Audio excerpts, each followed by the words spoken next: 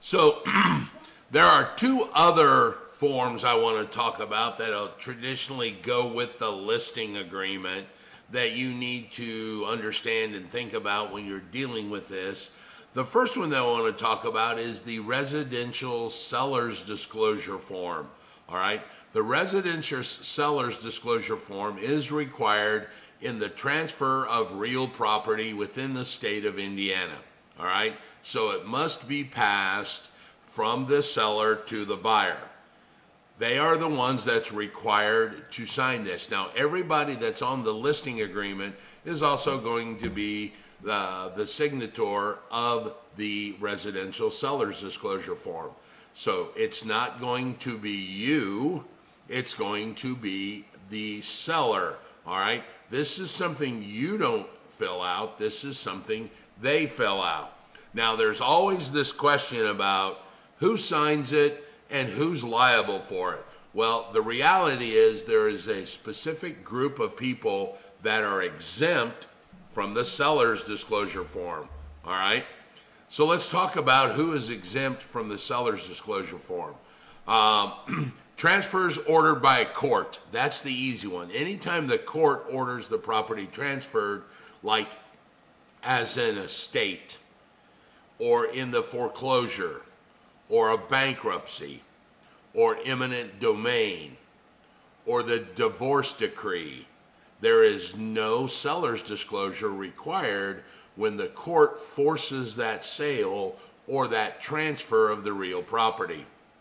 If a mortgagee, remember that's the bank, who acquired the property through a foreclosure, then subsequently sell it, they are also exempt. So bank-owned homes are exempt from the seller's disclosure. Whether they took it through a foreclosure or it was actually given to them as a deed in lieu, both of those are exempt when the bank sells it. We already mentioned the decedent's estate, if they are the executor or the guardian of a person. Transfers made from one owner to another co-owner, like in a divorce decree. If a husband and wife split the house and one quitclaims his interest to the other, there is no seller's disclosure there. The same thing if a spouse transfers it to what's called consanguinity, which is the descent, like their children, if a lineal line of consanguinity, and I'm not sure I'm pronouncing that correct, you may want to check with your attorney on that. So that will allow you, there is no requirement there. So if you quit claim it to your children. If you failed to pay any of your taxes, if your property is taken from you for failure to pay taxes, if it's transferred to any other governmental entity, like through an eminent domain lawsuit, that would be one where there's no seller's disclosure. And virtually the last one is the first sale by a new build. If you remember, that comes in at the certificate of occupancy, which is required from the builder to the first buyer. So the easiest way to look at this is if it's a court order, if it's transferred between co-owners or family members, if it's taken by the government, or it's the first sale. So all of those can be summarized by those 4 or 5 different types of people. Now, I know a lot of times you hear this thing, well, the investor landlord doesn't have to because he didn't live in it. That is not true at all. The fact that you didn't live in it, but you were the owner, is irrelevant. You still would fill out that seller's disclosure. Only those people are the ones that are exempt, okay? Is this form legally binding? The answer is no, it's not. It's not legally binding. It's not used to represent a home inspection. It's not used to represent a warranty. It is merely there to transfer what I would call tribal knowledge from a seller to a buyer so that the buyer has some inkling of the condition of the property. Now, under the new purchase agreement rules, remember, anything that is now disclosed to the buyer prior to him making an offer is not liable to be the subject of a reason for the buyer to get out of the deal. So if the seller tells the buyer, hey, the roof is bad, it's got 27 layers on it, and the buyer still makes an offer anyway, the buyer cannot use that information as a reason to get out because it was disclosed to them. So it is not liable because it's based upon what's called actual knowledge. So the seller can always say, well, I thought it was a brand new roof. So what happens if there is an error?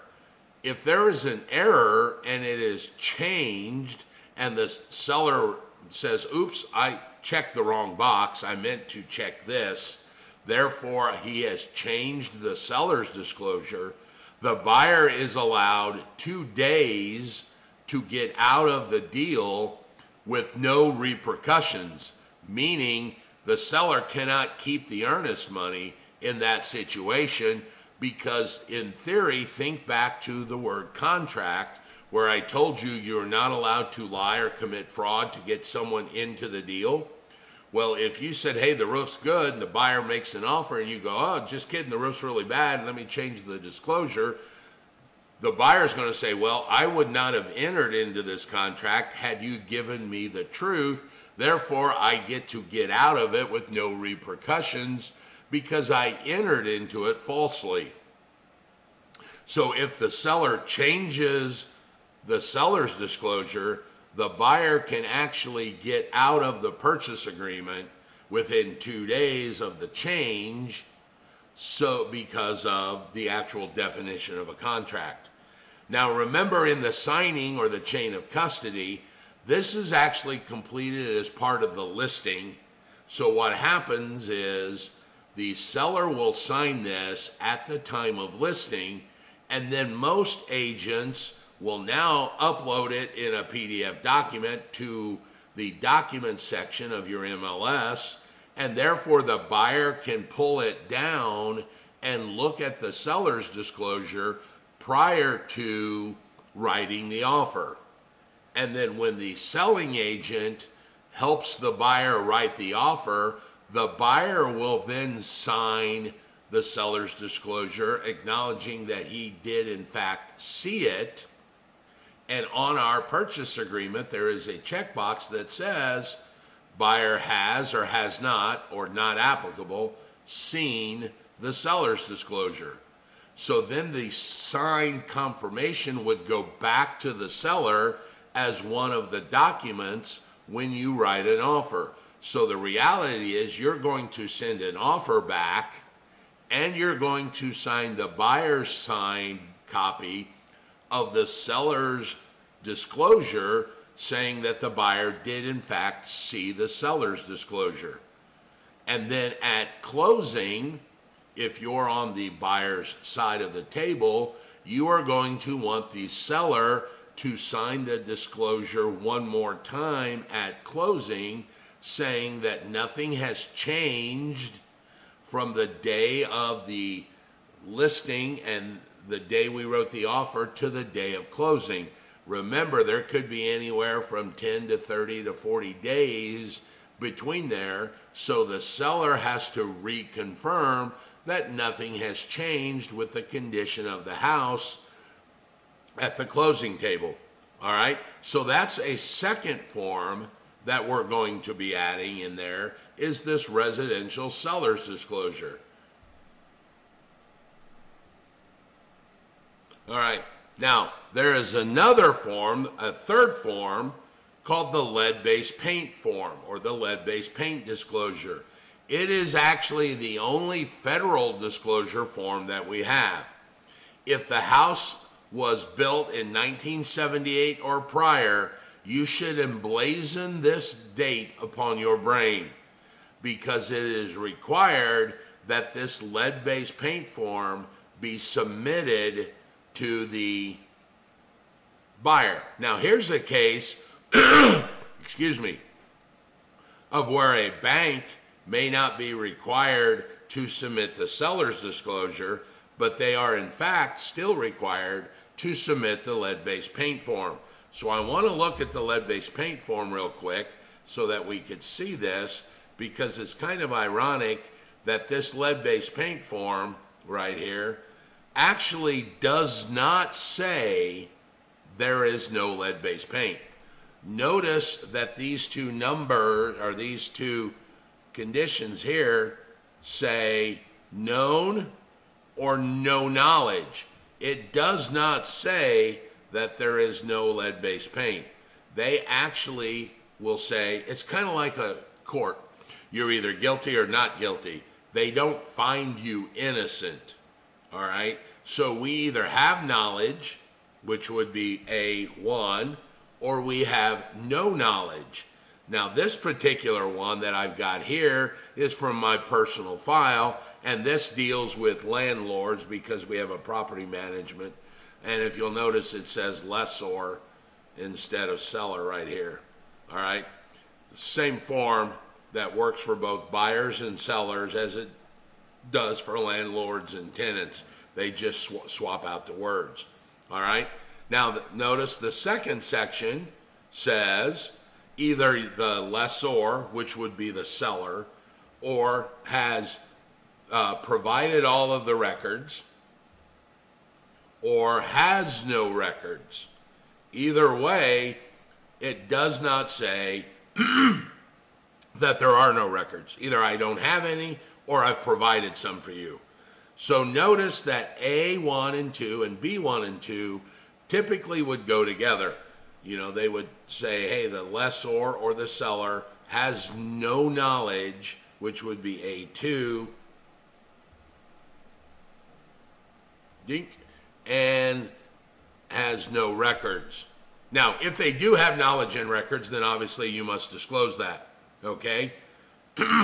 And then there is a C portion of this that says that all the copies of the records will be submitted to the buyer. Letter D says that the lessee, which would be the buyer, has received copies of the HUD form called Protect Your Family from Lead and Home. Now, there's one other requirement in here for a buyer, and remember that the buyer has a 10-day window to check for lead. Or he can do that, or he can waive it. So in the buyer form, there is a third letter E that says that the buyer wants to exercise his right to test the property. He has 10 days, or he can waive the right as the buyer, all right? Now, because this is one of the few laws where ignorance is bliss, it is not required for the seller to know. As you can tell, we have no knowledge. Because of that, we have to allow the buyer to understand his rights, and therefore he has that 10-day window.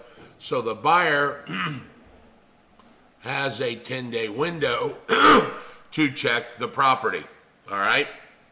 This is actually one of the few documents where the agent actually goes on record and initials right here, all right? To show that the seller, that the agent has done his job and telling the buyer his responsibilities, okay? Then, like the seller's disclosure form, it is actually signed by the seller when it's filled out, section A and B, and then given to the buyer so that the buyer can actually use it to make his decision when he decides to write an offer. So this would as well go with the offer. So now, as a selling agent working with the buyer, you are going to submit an offer.